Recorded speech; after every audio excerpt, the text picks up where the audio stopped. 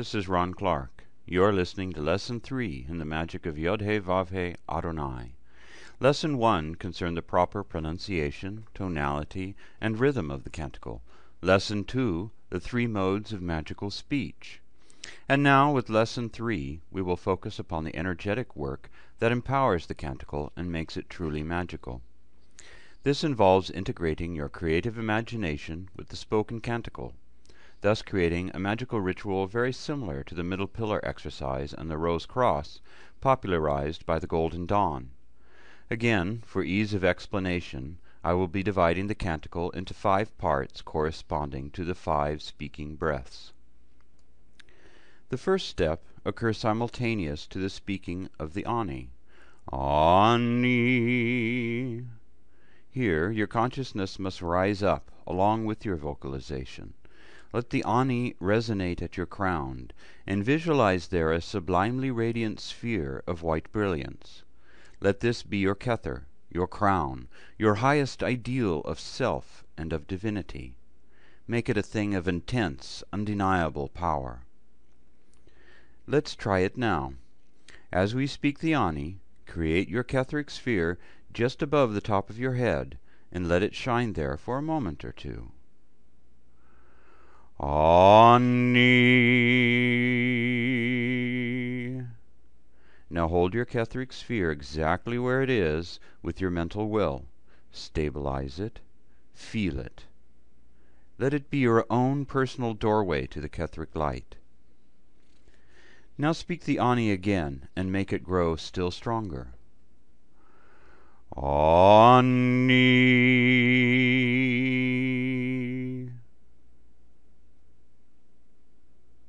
Very well.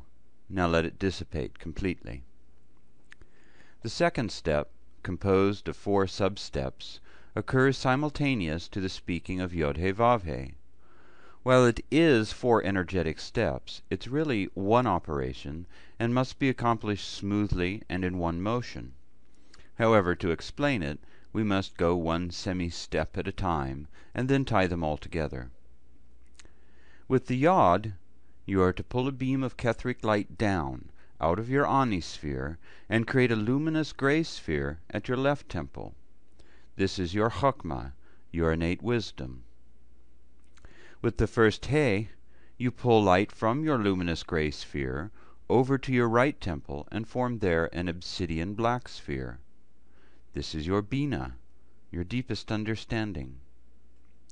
With the Vav, you pull light from your obsidian black sphere down to your solar plexus and form there a radiant sphere of golden yellow. This is your Tifereth, your own radiant beauty. With the final He, you complete this phase by pulling down the light from your golden yellow sphere and forming an opaque sphere of olive green just below the arches of your feet. This is your Malkuth, your sphere of influence. Throughout this drawing down, you must remain cognizant of the fact that this is Ketheric light, and that the channels between Kether and each sphere are to remain open at all times. In other words, you're not pulling down just a single quanta of light, which you then deposit at your feet. Instead, you are opening up the channels to the light and letting it rush through them continuously. So let's give this a few tries. Slowly at first. We'll spend 1 breath for each letter. First, establish your Kether with Ani. Ani. Now when we say the Yod, bring a channel of light down to your left temple and make it luminous gray. Yod. And when we say the first He, bring the light over to your right temple and make an obsidian black sphere. He.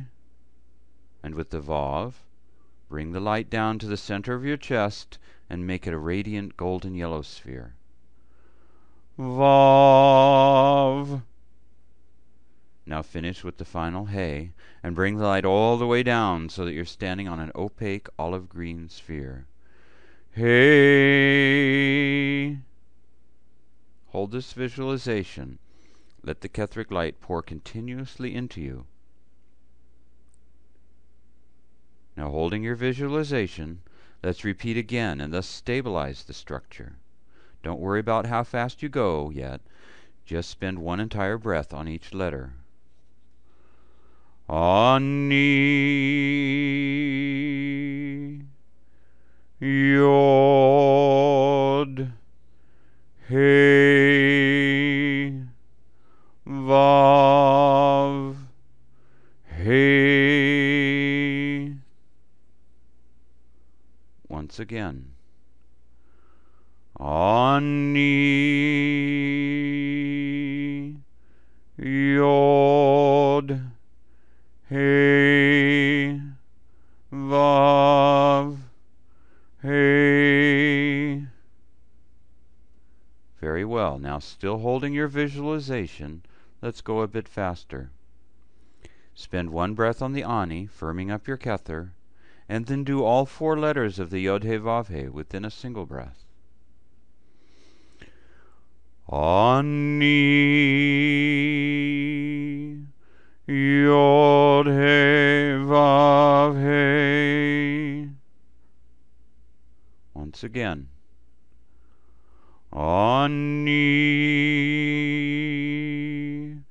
Yod He Vav He. Very well. Now let your visualization dissipate completely. The third energetic step comes in 3 parts and occurs simultaneous with the speaking of Adonai. Adonai.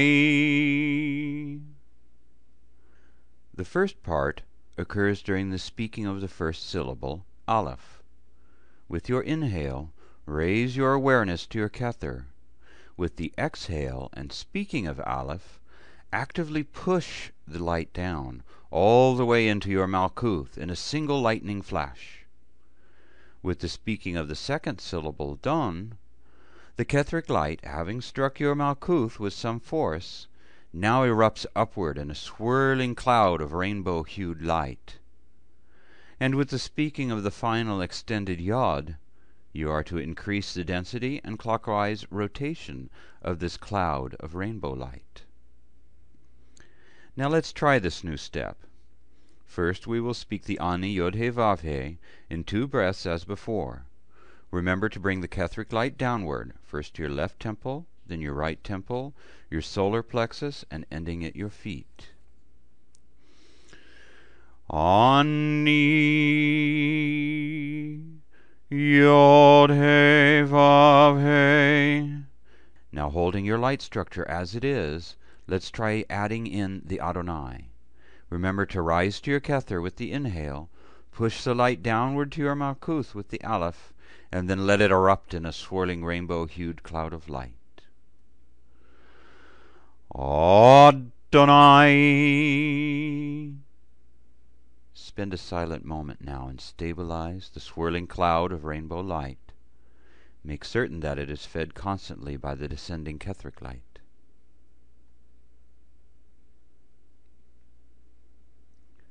Now, leaving your visualization in place, let's do the entire sequence again, overlaying it upon what we have already established. Ani, Yod He Vav He. Adonai.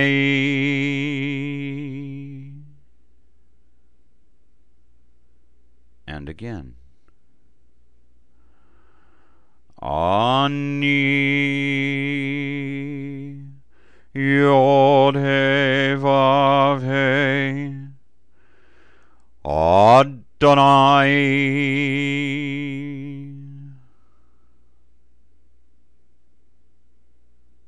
Very well. Now let your visualization dissipate completely. With the 4th step of the energetics, we will cast the accumulation of rainbow light outward. The idea here is that as you release it from your body and cast it into the universe, it will affect the materia of the universe and transform it to your will. Therefore, you must formulate in your mind what sort of change you wish to effect. For now, our intention will be a simple blessing of goodwill to all. The fourth step is singular and occurs simultaneous to the speaking of the phrase Ribbono Shel Olam. Ribbono Shel Olam. With the inhale of breath after the Adonai, you are to gather up the entire body of light, and then with the exhaled speech, you forcefully eject it outward. Let it veritably explode into the external universe. Carefully visualize the rainbow light spreading out, ever outwards, until it reaches the very edge of the infinite universe. Now let's try this fourth step. First, we must re-establish our light structure with the IHVH-ADNI. Ani Yod-He-Vav-He Adonai. Now hold this structure and stabilize it. Let's repeat 2 more times. Ani Yod-He-Vav-He Adonai. Ani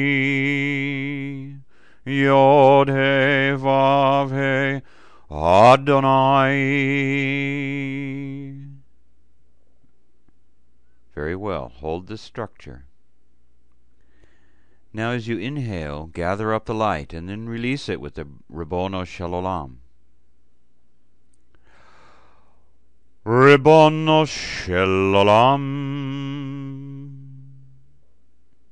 Let it go completely and in one gigantic explosion. See it and feel it penetrating to the very edges of the infinite universe. Very well. Now let's do the entire thing twice more. Ani Yod-He-Vav-He Adonai. Ribbono Shel Olam.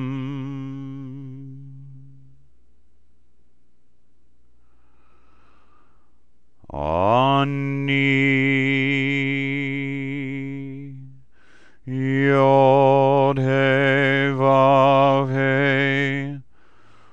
Adonai. Ribbono Shel Olam.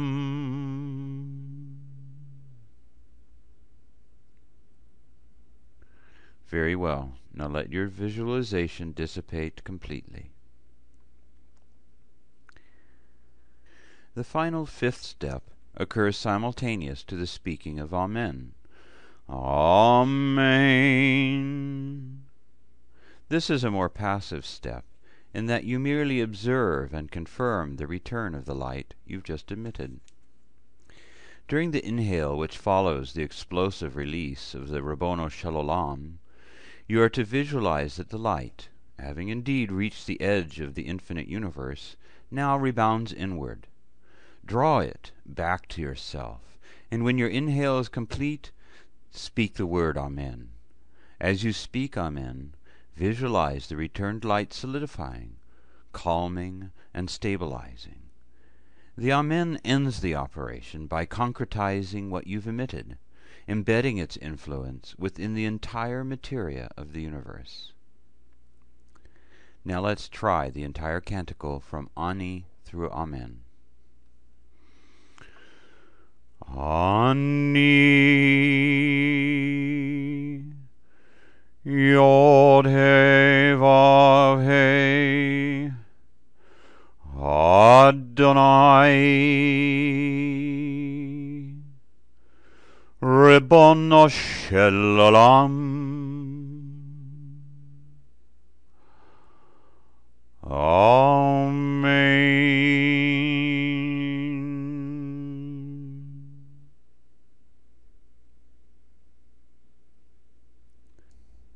And again, be very aware of what you are doing at an energetic level throughout.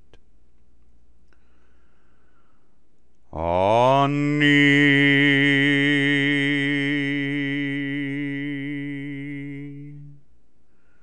Yod He Vav He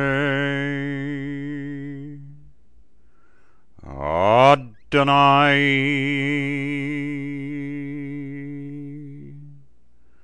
Ribono Shel Olam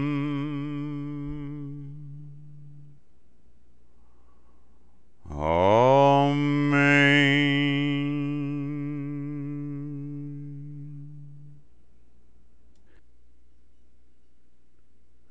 And now one final time. This time, be aware of your energetics, and also remember that you are speaking it magically, with the combined physical astromental speech. Ani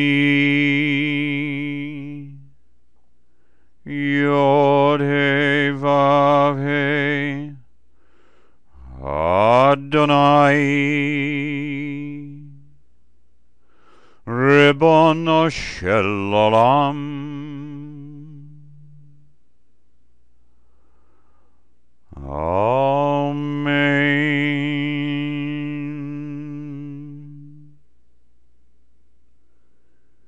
Very well. This ends Lesson 3. I suggest that you practice the canticle, combining the 3 modes of magical speech with the energetics you've just learned, over and over again, until it also becomes second nature. Only then should you move on to Lesson 4 and begin learning some of the applications of the magic of Yod He Vav He Adonai. This has been Ron Clark. My best to you.